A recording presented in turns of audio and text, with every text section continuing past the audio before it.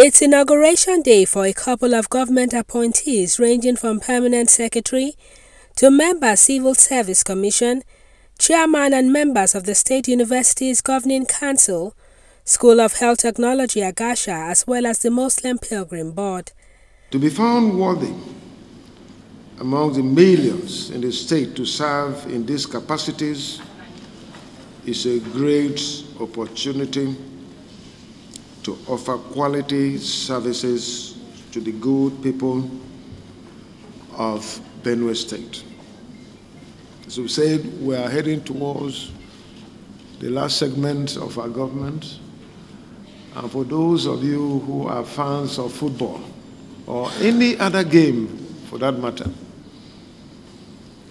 you see, when you get to halftime and quarter time and you decided to change the players, you mean that they should do more than what the other people were doing.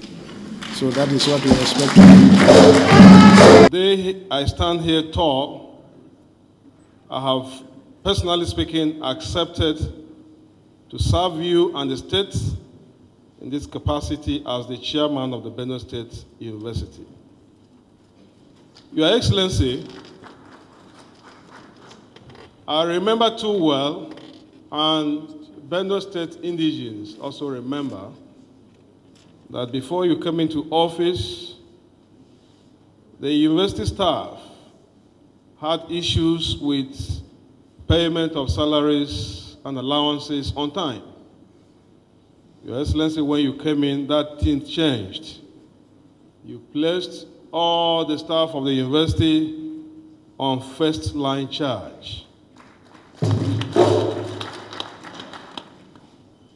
Your Excellency, that has brought enormous stability to that system.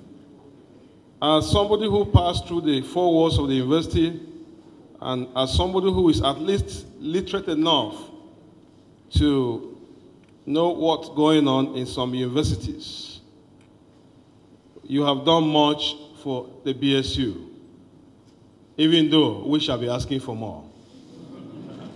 Governor Ortom was quick to advise them on transparency issues, but certain that he would reject any form of investigation done to intimidate him or members of his government. I welcome ICPC, EFCC, or any other anti-corruption agency anytime in my government, and those who are involved. But one thing I will not allow is to allow intimidation.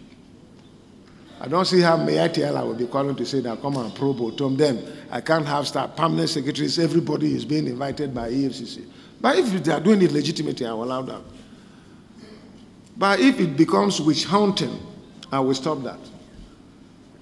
And if I'm not satisfied, as a law-abiding citizen, I will go to court and expose them like I did when they came the other time and frozen my account.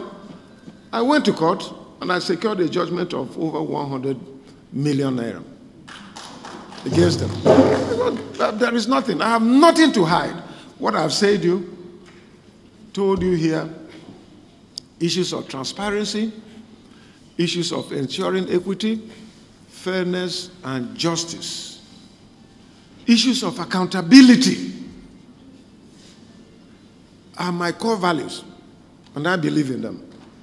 On the issue of arrears of pension and gratuity, the chief executive says he has initiated steps to resolve the lingering challenge. What you see now is what I inherited. I inherited over 70 billion arrears. Apereku had arrears. Adasu had arrears. Akume had arrears of salaries and pension and gratuity. Susam had arrears. I also have.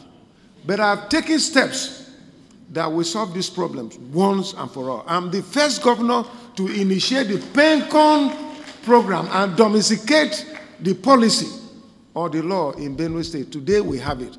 And in our PENCON account, we have over 1.3 billion naira. And when we reach a certain threshold, we can borrow money from there and pay the arrears that we are owing. From 70 billion, we have reduced it to just about 40-something billion.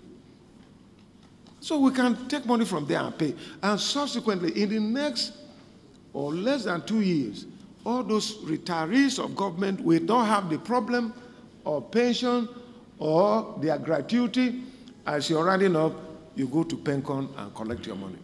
While assuring the new appointees of his administration's maximum support to succeed, Governor Ortom equally urged civil servants to do same.